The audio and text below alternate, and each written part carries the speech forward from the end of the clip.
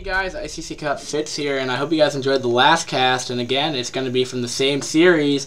It's going to be TAKK, or Team All Kill Kings, versus Team 3 in Season 2 of Week 3. So this should be pretty interesting stuff. Spawning as the in the bottom left as the blue Terran is going to be Arya, or wOk's Arya. I think that's pronounced Arya. And spawning in the top right as the red Terran, the awesome red Terran Lightning. I'm just going to go that I like Lightning's name more than Arya, but that's okay.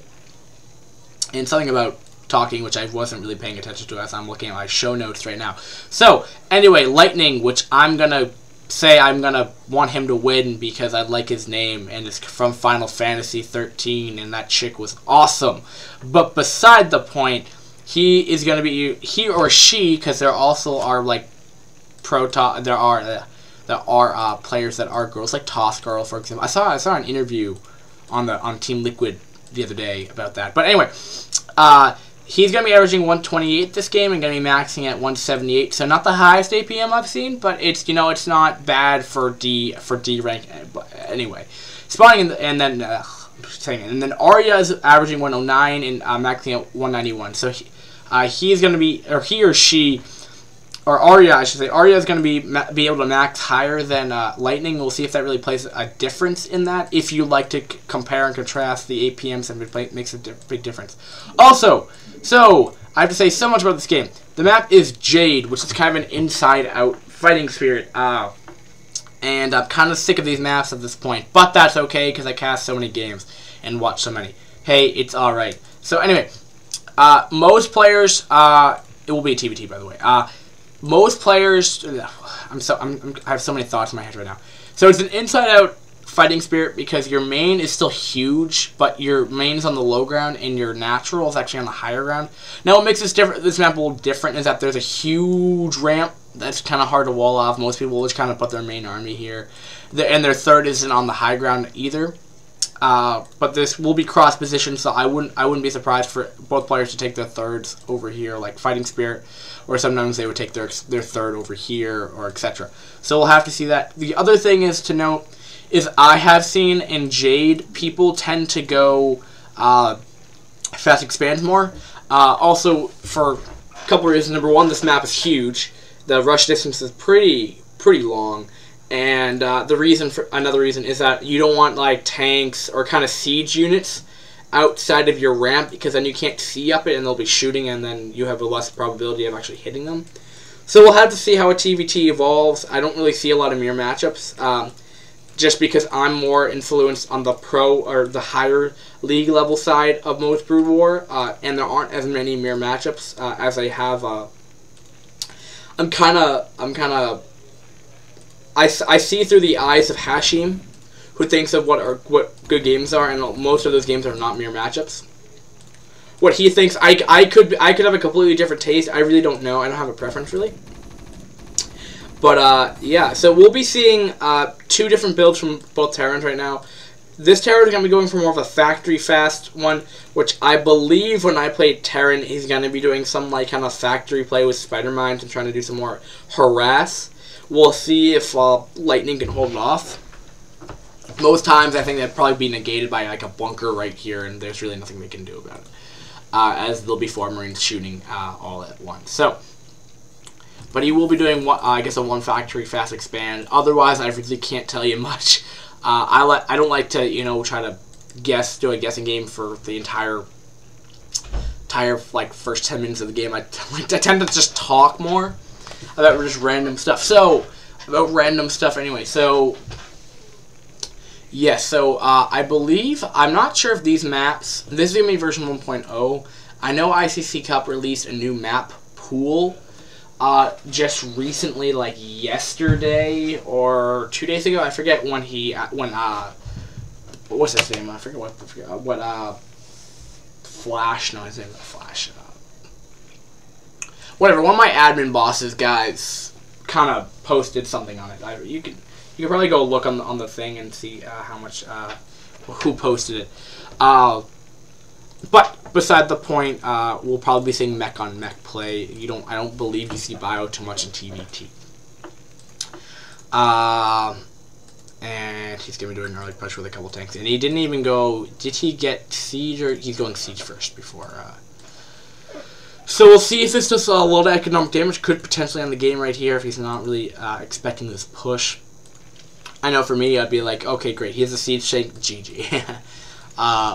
It's interesting to note, though, he doesn't really have much to deal with it either. He'll have vulture speed, which is interesting. But we'll have to see, because siege mode will be done. So it should be fairly difficult for him to deal with the siege tank. But it depends if he can get in there and do damage to the tank, though. It looks like he's going to be doing some damage, but not too much. We'll have to pulling SCVs off the line. This could be pretty epic. Will he be able to get us around? Looks like he will, and this tank will fall eventually. And but he still has a couple Marines and Vultures here, trying to do as much Vulture Micro as he possibly can. And he only has one Vulture to deal with this. He may want to just put that on repair. Will it fall? It will, and he'll have... I'm sorry, let's have another tank on the way. You know, I don't really know how much damage that really necessarily did. He kind of lost... He may have killed off 1 or 2 SCV... That was kind of cool. Ooh, we almost lost a tank there. That could have been pretty bad. I mean, he did...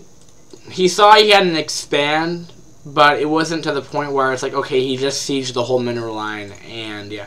So I'm not sure if that's the most cost-effective push, and he's even going to be more aggressive on top of this, which I don't agree with. But beside the point, we'll have to see what that engagement does. He, on the other hand, is getting down to second factory just because he's actually getting starport, so he might be going Wraith, which he is, and doesn't really have much to deal with that as his bio is gone. You know, could be doing a lot of damage, but he will have 2 siege tanks of his own, and siege tanks tend to do pretty good damage. He doesn't want to run on that spider mine, though, as he could lose that. It looks like he's just going to be pushing it with his own forces right now. Will an eBay go down in response to this? He doesn't look like it is. He'll have a fairly early armory, but there goes the academy down. He still has no... There come the Goliath. Okay. Which should shut down this push, unless he's going cloak, which he's not. He's not going to invest that much into this cloaked Wraith play. I'm not sure if I don't think I've ever seen a game where people mainly with that either. It tends to be a lot of games I have seen in Brood War, though, unlike this game, where there's been, I mean, early game aggression. Like, it seems to me that a lot of Brood War games I have seen, now again, I don't look through all the replays, Hashim does it for me, but a lot of players like to macro to a 200-200 army and then push. Like, where it's kind of more of a macro style oriented versus where I'm kind of more oriented from the pro scene of StarCraft 2 as well. I don't cast StarCraft 2, but I follow it, not as much as I should, but I probably should watch it a little bit more than I do. But anyway, I'll watch IPL every now and then. But beside the point, what I was just saying is pros, maybe they just do it to make it more entertaining, but they do a lot more harassing, and they kind of go more different style builds, which is kind of a difference from Brood War, where the game is so old. Not saying it's bad, it's just so old that they're really not going to be that many people go with their most familiar build. Like, there's like 10 different ways to open as Terran. Terran normally either goes mech or bio in this. It mainly either goes, and that normally drifts off to 2 compositions, either tank, vulture, Goliath, or tank, vulture, into science vessels, finally into Goliath, or bio, which would mainly consist of marine medic science vessel with a couple tanks in there. It tends to be how Terran plays most of the time. You don't normally see openings like what you would see a cloaked Wraith, unless they're pretty awesome and epic, and they know I'm specifically looking for that. Like, there's just different openers. And again, I'm not bashing on Brood War by any means. I love watching Brood War. It's just it's a different oriented game. And I really don't know why I'm talking on StarCraft 2 when it is a Brood War D rank team league, but it's kind of different. But again, I think you tend to see more crazy builds anyway in D rank. Kind of what you would see similar to lower league, any kind of thing, where people will be like, well, I'm going to play for fun. Well, I'm not saying these players don't play to get better, but they might play for a more recreational purpose instead of being like, okay, I'm going to become the best freaking player I possibly can by learning every single mechanic instead of trying to be more creative. I think that's another way to look at D rank in general, where you're going to see more creative builds coming out. Like, for example, that early push where you don't normally see the higher level or highest level ICC players or pros do it. Pros tend to do like Jaedong and stuff. The one I just posted, that was a little more intense. That was a little more pushing. But I guess high level ICC Cup people is mainly what I'm talking about, as I mainly watch those games where they tend to be like, okay, I'm not going to deal with any kind of harass or early push. It's just going to be completely on macro. Now again, there are exceptions, and you could completely disagree with me. I just want to make that point out very clearly. Everything I say in a cast, I try to be like, that's not the right thing.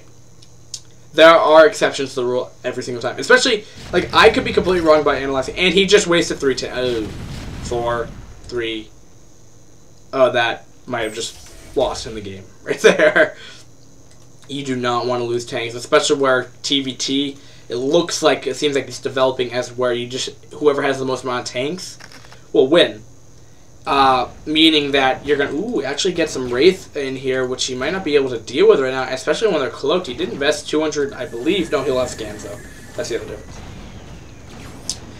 He did invest kind of heavily in those scans, and that's maybe another reason why people don't go Cloak Banshee. I mean, man, I'm thinking StarCraft 2 oriented right now. That's maybe another reason why they don't go explicitly Cloaked Wraith, because, especially in TVT, where they'll just get those combat stations up fairly fast anyway. Now, upgrade front for both players. He will have 1 +1 for his mech. He will not, but he will have another expand over legendary. So we'll have to. I mean, lightning. Legendary is next game, and he's a Berserk. So, wow, those just kind of went right through the red spider mines. But yeah. So, if you guys are completely new to Brood War and you're just kind of learning it, and you're kind of having me blabber about stuff, you have no idea what I'm talking about. Now these spider mines come from the vultures. Now they mainly do 2 purposes. Number 1, they do a huge amount of DPS, especially against an army that was not expecting it, and he will be losing a couple tanks out there. That's numero uno. In numero dos, which is like number 2. It just gives him map vision. Even if they don't go off, he'll be like, okay, so he's sending an army this way. And if he has good map awareness, he'll be like, okay, the vultures are coming to my base. I'm going to flank me, so I should probably put units there. Like that kind of thing, where it would really kind of matter. If you're coming from StarCraft 2, it would be like, it's like the equivalent to whatever, to your Xel'Naga towers, which would give you map vision. And this is another thing in my casting. I think I might be a little bit different from mainly most Brood War casters, where they may have mainly kind of stuck on the Brood War for longer. I'm kind of more of a average Joe kind of guy, not like a super huge StarCraft buff, and like not saying that they're not talented casters by any means, but I just tend to relate more to the I tend to relate the 2 games together and try to make like comparisons and contrast them a little bit more, which may provide for a more interesting experience for you guys, may not either. So again, there's that thing, and I might be, people may just not like me for that. Spider-Man's will go down. They should fall. Tanks do a lot of DPS. They do 30. Their shock cannons do 75 damage. That's just so much. So yeah. So if you're nub, the most important thing is to do, if you're Terran or you're just learning, one basic thing you can learn from this game is spider mine placement. It's very, very good. It gives you the map awareness, and if an unexpected army does run into that, they're kind of wrecked. They do 125 per hit, so that's a lot of damage. If it hits a tank, it's almost a one-shot kill. So 2 will do that. Con side of these, though, if they're right in front of your base for defensive purposes, and for example, I've seen it in TV. I've seen it in both TVP and TVZ, where they'll do a drop over spider mines over a whole siege line. The spider mines will connect to those dropped units, and then they'll blow up like 5 or 6 tanks, which is very well. And it's kind of dumb for the Terran to go that. Now, I know it may seem like I just totally just BS my way by saying this, but I do remember now I have seen like 2 pro TBTs before, and one was with Boxster, and it was like a 50-minute game. But I remember it was they had a lot of Wraith play, and I know I'm just kind of saying, it may seem like that, I'm just saying that right now, but I just honestly, genuinely remember that Wraith play does seem to be more effective, or it seems to be more, there's a lot more Wraith play in TBT than there is in any other matchup, probably. You don't really see Wraith that much, as they are kind of sucky units. 8 damage per shot, and like air upgrades are pretty expensive, so you don't normally go Math Race. Unless you're going like some awesome harassing build. And he'll be... Is he taking that greedy expand? I was like, are you kidding? Like, is he actually going to take that expand? But he won't. He will be taking his own 4th, though. So he'll actually be ahead in the bases if that goes down. But he will have his own army. He kind of just completely outpositioned, or outmaneuvered, I should say. What's his name? Lightning. And now he's going to have to force it on Siege, apparently. But if he moves back... Oh, no, he's going to go back for the front. It might be a base trade scenario at this point. We'll have to see. I believe he has a more... He's a bigger army, but he's running into a Siege line right here, which is never a good thing. He will be able to see up the ramp now, but there are a couple of Wraiths here just kind of poking away at the tank. They're not really doing much, but we're doing quite a few damage. Over here, there's like a huge army. Doesn't really have much to do. There's 4 tanks. And he also has 4 tanks, so it's pretty even. But the other thing is, he doesn't have Wraith breathing down his neck. That's the other thing. So yeah, I think with that push, it might have just kind of ultimately ended Lightning here. And sadly, I was hoping they was he was some reflection on the baddest trick from Final Fantasy 13, but I guess that's not the case in this game. He will have 3 other tanks, but they're both fairly weak on HP, and they just get shot to death. Will he be moving in here? And they get blown up by the shock cannon. And yeah, I think that's definitely GG. He doesn't really have much to deal with. He'll finally have a cloaked Wraith, but I wouldn't be surprised for him to put down a scan. It looks like he doesn't even have a Goliath. No, he will. But that's kind of a little late, and that's the reason why you get Banshees. I don't know. When I say Banshee, I mean Wraith. If I never correct myself, I'm sorry. But, and Mineral Harassing, yeah, he's not really going to be, I don't think. He's lost too much economic. He's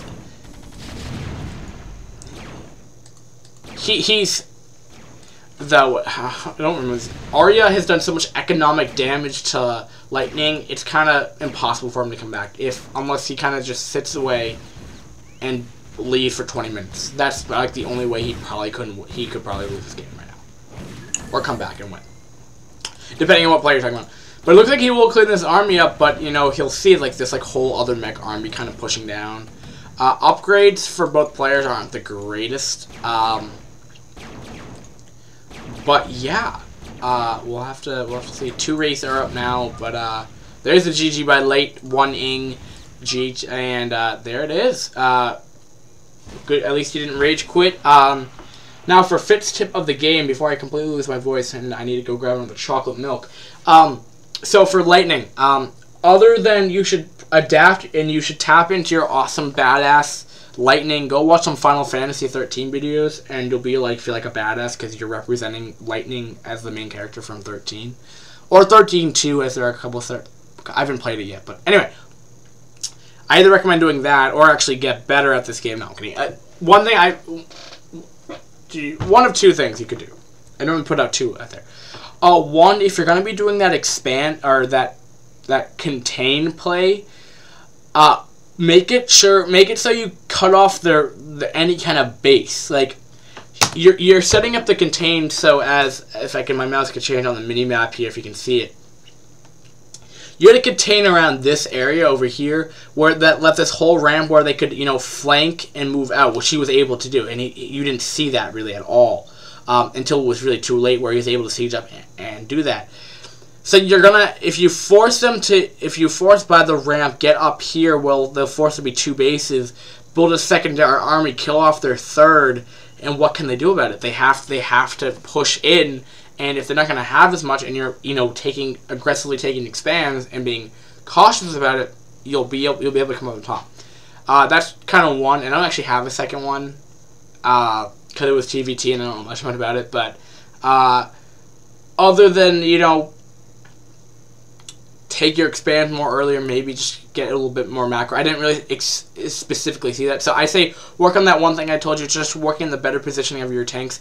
I think you were even up to the point where you just kind of traded armies. Where he had more defensive area, or the other thing is you could get more Wraith out. That's what the other thing. Get more Wraith out to deal with the tanks when they're not guarded by Goliath. As you weren't able to push into the base because you didn't have the Wraith to kill off the 4 supporting defensive tanks, which is what could have been completely different. Instead of running into a 6 siege tank line where your army was completely decimated, you could have had a whole army showing as main. So game could have been different, but good game, good TVT regardless. I'll be back shortly once my voice is somewhat recovered. All right, guys, have a great day. And Fitz is out of here, out of your hair, out of everything. Out of your YouTube box, etc. And I am going to press the F9 button to end recording right now. Peace, guys.